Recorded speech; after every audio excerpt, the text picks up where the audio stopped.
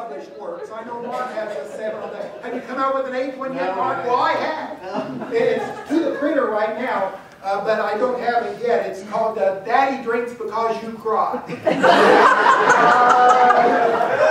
But what I owe this to, actually I'm here to do magic, and really, I owe it all to my uncle. My uncle showed me the first magic trick when I was 4 years old. I remember it was Christmas Eve, and I was sitting in the living room in front of this great big roaring fire. And the reason I remember it so well is because we didn't have a fireplace. Now, my uncle was a stranger. You know, he really was. He used to do this trick with the Ritz cracker.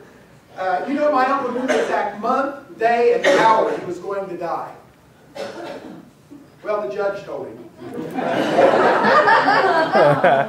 I was his favorite nephew. I really was, because the family all went to see him, and when he's sitting there in the electric chair, the warden asked him if he had any last wishes, and he said, yeah, I want Pete to sit on my lap.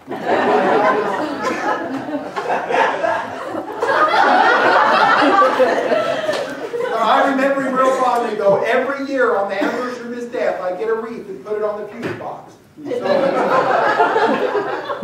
But anyway, he used to do this trick with the Ritz cracker. What he'd do, he'd put it in his hand like this, and then he'd go say, around and around and around she goes. What happens next, nobody knows. And then he'd reach up in the air, he'd grab a little woofle dust, he'd sprinkle over his hand like this. He'd open his hand, and the cracker was gone. Now, being 4 years old, I thought that was amazing. He'd say, watch, stupid. Yeah, he always called me watch.